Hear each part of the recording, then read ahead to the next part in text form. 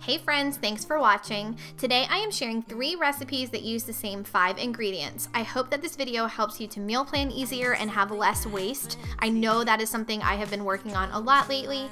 Today's video is also a collaboration with Marissa. Her channel over here on YouTube is called Homemaking with Marissa. She makes so much content, you guys, tons of cleaning and cooking videos, so definitely go check her out. I will have her channel linked in my description box. And if you're here from Marissa's channel, hi and welcome. Please make sure you hit the like button and subscribe before you go. Now let's get cooking. The 5 ingredients that I'm going to use for all 3 of these recipes are chicken breast, chicken broth, rice, onion, and garlic salt. So for this first recipe, which is going to be a baked chicken with squash and zucchini, I am making a marinade here for my chicken breast using olive oil, some lemon juice, the garlic salt, and pepper. You could also use other spices if you wanted to. And the lemon juice is actually going to help because I'm going to add lemons to the top of the chicken, which you will see in just a little bit.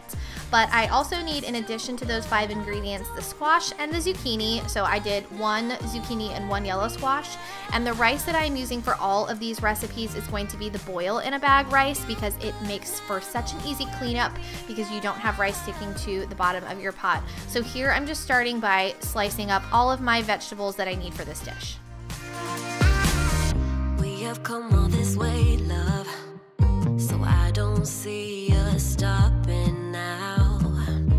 My life's an adventure, 'cause you came along and showed me how to love without limits, to have a good time.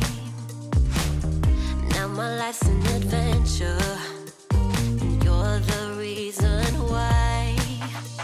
We're far away from the city lights, so small under the night sky. It's just us two, but I don't mind. You could never wear me out, even after all of these years.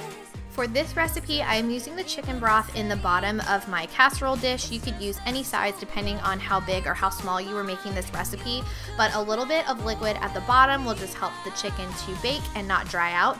So once I had marinated those chicken breasts for a few hours, I took them out and put them in the chicken broth and then went ahead and seasoned them with a few other seasonings. Here I'm using thyme and then putting the sliced lemons on top before popping it into the oven. For this particular dish, I decided to do a lower temperature and a longer time. You could also do a higher temperature and a shorter time depending on how many chicken breasts you have. And while that was cooking, I went ahead and started to boil my rice, and I love this boil in a bag rice, you guys. I'm telling you, if you have never used it before, you should totally try it. And then I'm going to saute my vegetables by putting a little bit of butter here in the pan and letting that heat up, and then I'm going to throw in those veggies.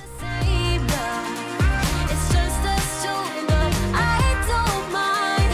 You could never wear me out. You could never wear me out. You could never wear me out.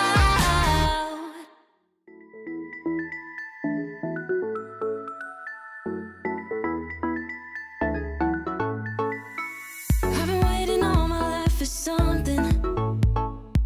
I've been down the darkest roads and up in the clouds, but I've always felt. Once the rice was done boiling, you can see just how easy it is to pour the amount that you need into your dish. And here, this was the perfect amount for 2 with a little bit of leftovers.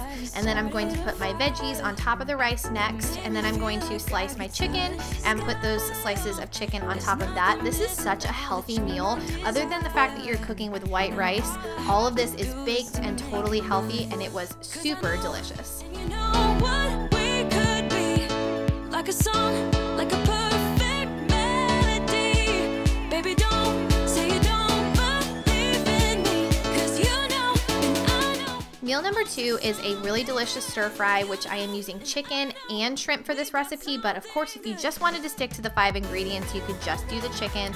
and I am using whatever vegetables I have in my house plus that onion. So on this occasion I had some bell pepper, some broccoli, some snap peas, and then all of these ingredients I'm using to make my sauce. But of course you could just buy a teriyaki sauce or a ready-made sauce, but I like to make mine homemade with a bunch of different ingredients and a little bit of cornstarch to thicken it up.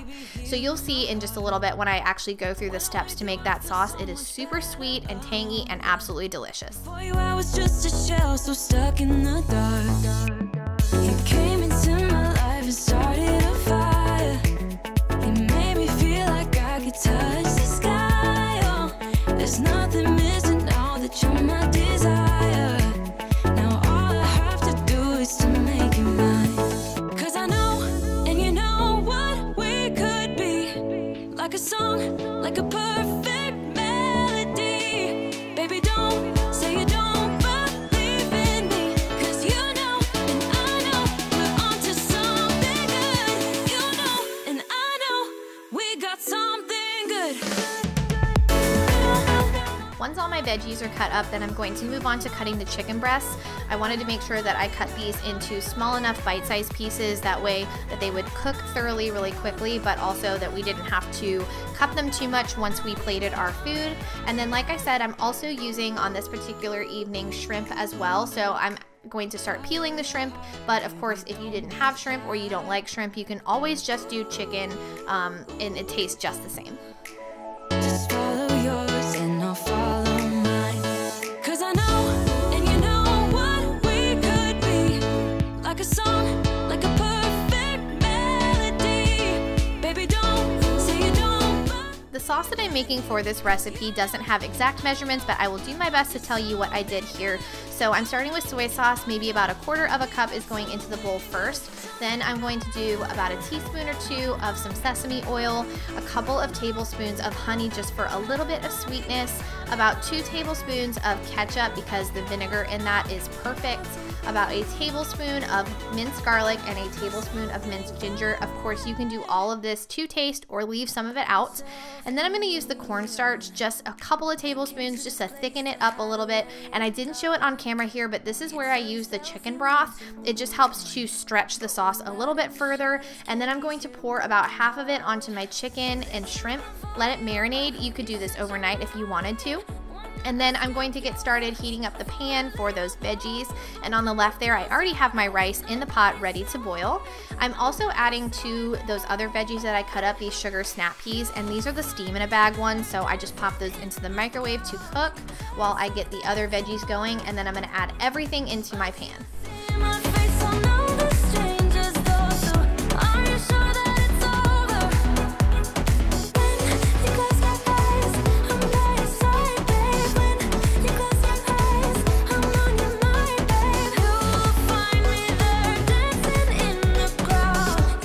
Once the veggies are done cooking, then I just pour the chicken and the shrimp directly into the pan and let it cook for a little bit. You could also put the lid on if you wanted to steam it a little more. And then once it has cooked for a few minutes, I'm going to add the remaining sauce, give it time to heat up and get a little bit thicker.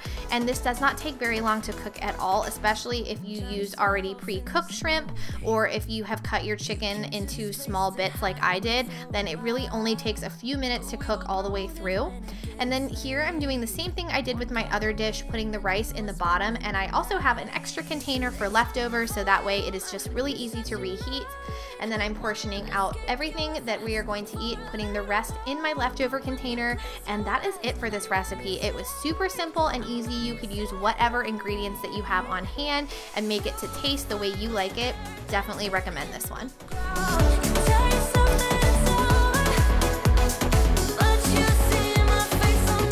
The third dish I'm sharing with you are crock pot burrito bowls, and I'm a huge fan of crock pot meals. I love these slow cooker liners. They are a really amazing thing if you don't like to clean out your crock pot. You just take the whole bag out and throw it away. And we're gonna start by putting the chicken broth in the bottom to then again help those chicken breasts to not dry out as they are cooking. You could put them in frozen, or I put mine fully thawed here into the bottom of the crock pot. I'm going to add my rotel. These are the diced tomatoes and the green chilies. I get the mild kind. Of course, you could always get them spicier. I'm gonna also do a can of black beans. I drained them, but I did not rinse them.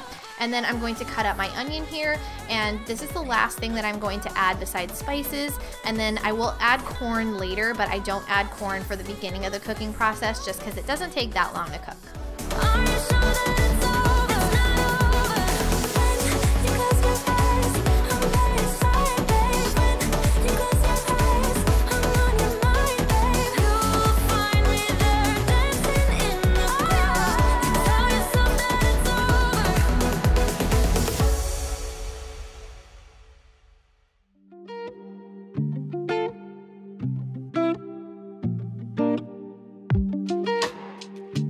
Once I added all the spices that I wanted, I just gave everything a quick stir, put the lid on the crock pot, and set the timer for 5 hours on low. You could also do it on high for less time. And then once everything had fully cooked through, I went ahead and added the corn in. I used frozen corn, but you could also use canned corn for this. Just make sure you drain it first.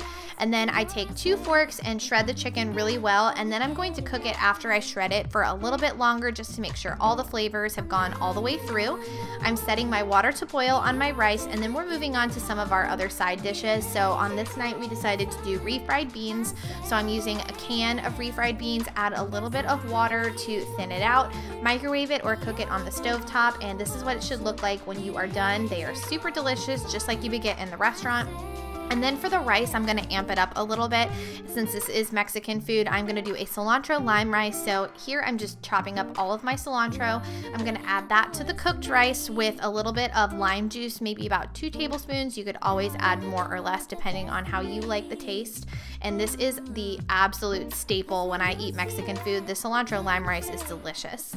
And then I'm gonna go ahead and start plating my tacos. So I'm gonna take all of that chicken and stuff that has been cooked, put it on top of my tacos. We also made a homemade white sauce. If you are not from Virginia and you don't know what white sauce is, you are totally missing out. This was such a good addition to these tacos. A little shredded cheese, you could do shredded lettuce, you could add salsa, whatever kind of taco toppings that you like. And then I'm gonna put my rice and my beans on the side, and this is what it looked like when it was done. Super good, not the healthiest, but super delicious. I hope you guys liked this video. Please don't forget to hit the like button if you did. Subscribe to my channel if you're new. Make sure you go check out Marissa's channel, and I will see you guys again in a brand new video. Bye guys.